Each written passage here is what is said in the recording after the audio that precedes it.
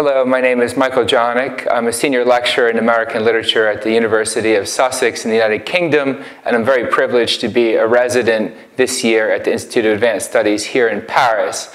Whilst here, I'm working on a book project I'm calling Anarchists, Scientists, Lovers, and Conmen, Risk and the 19th Century Novel.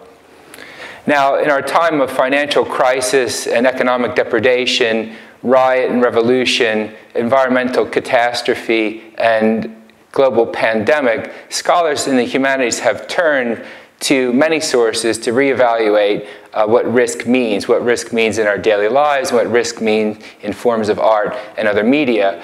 But my point in the project is to trace a kind of genealogy of risk.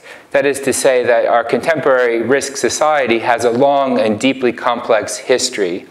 And to do so, I'm not going to maybe the usual places that many people would go to understand risk, that is to mathematics or to probability and to sort of quantitative approaches to risk.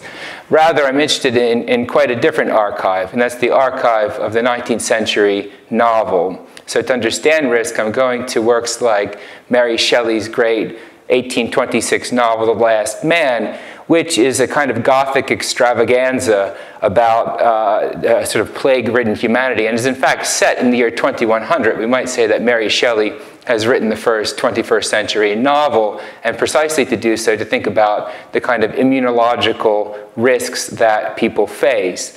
I'm also looking at other novels like Henry James's The Princess Casamassima, which is about the history of anarchism in the late 19th century and how the state, in many forms, is trying to understand a kind of anarchist threat.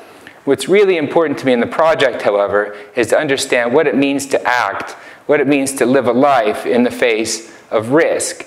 And many of these texts, I think, deal with the question of what it means to act. Not only what is to be done, the sort of big question of politics that haunts the 19th century and even up into the 21st century with the Russian Revolution, but what does it mean to risk one's life for a cause, for an idea, to become possessed, as Dostoevsky says in his great novel, The Demons, in 1872, to be possessed by an idea. And so that's really what I'm thinking about in this project, is not only what it means to act individually, to risk one's life, but also the ways in which risk points to what could be called collective agencies, agencies that are not just human, but also deal with viruses and the non-human and all possible threats that we might face. I think this is really relevant because we still live in a world marked by terrorist violence and the sort of acts that we are faced with and that we are anticipating, perhaps with some fear. And so to go back to the 19th century novel, for me, is really to begin to understand not only a collective past, right, a past that we share in many ways, but to begin to understand a collective future and how we might live forward into a new era.